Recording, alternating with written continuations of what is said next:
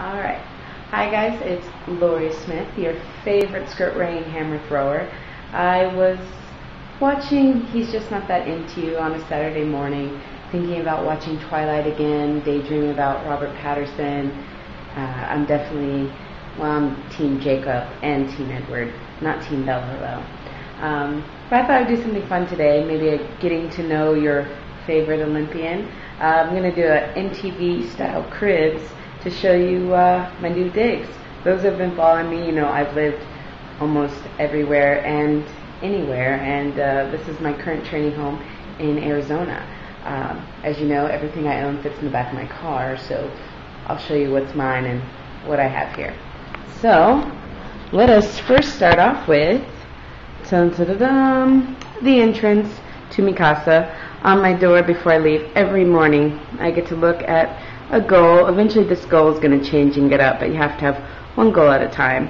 There's the distance I've had since I've wanted to hit for a very long time. Some questions I like to ask myself: what'd you do to get there today? What's good right now? What needs to get better? How badly do you want it? And then finally some positive affirmations. Alright, so this is my setup. My Cox cable, which is nice, but I'm not a big TV watcher. Here's my current throw shoe. As you can tell, absolutely no traction there.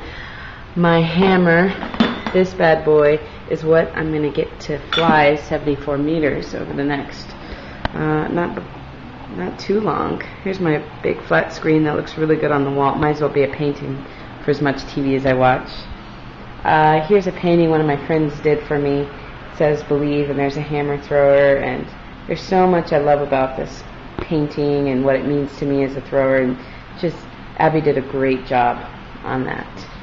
Here's my little couch if I want to hang out. Those paper right there, that's my IRS papers. MC Hammer owes the IRS $6 million, and I made $6,000 in 2008, and they want more money from me. My computer, if I had to die tomorrow, that would be the one thing that I would want to take with me. Alright, my phone, my couch purse. I call it couch because that's what you get for $4 in China. These are actually my real blankets that I take with me. Got my shoes under my bed, nice. My water bottle, it gets super hot. That is my iPod, but not my iPod player. Some pictures. Oh, I remember college. So young and naive. That's me in the middle. So pale. You see these tan lines now. Alright, some dressers. Really good friends, Mike and Christina. They made this for me when I went to the Olympics. It was amazing. They cut out the article in the newspaper, and we had a big party and everyone signed it. No, I didn't go to UCLA, but Carrie did. My watch I got from the Olympics. Too cool to wear. Oh, who are those two little nappy-headed kids? There's me and my brother. My life savings, that's what I'm going to retire on. Let's see what we got in here. A little bit of money. No big deal, I don't want to brag.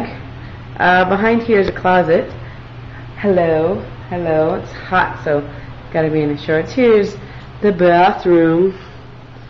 Da-da-da. Da-da-da. Nothing to brag about here. The swimsuits.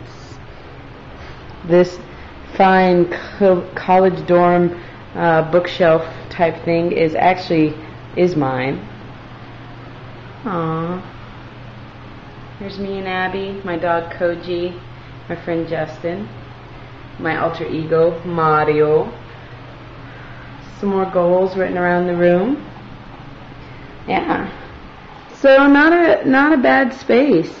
I mean, it's pretty cool to come home and be here. Today we have some fun stuff planned with my training partner, so hopefully I'll get some video footage of that. But this is going to be part of my getting to know Loree thing. I'm going to put some stuff on my Twitter page and on my blog and website to update you too. So check out shortly. USA's are next weekend, so wish me luck.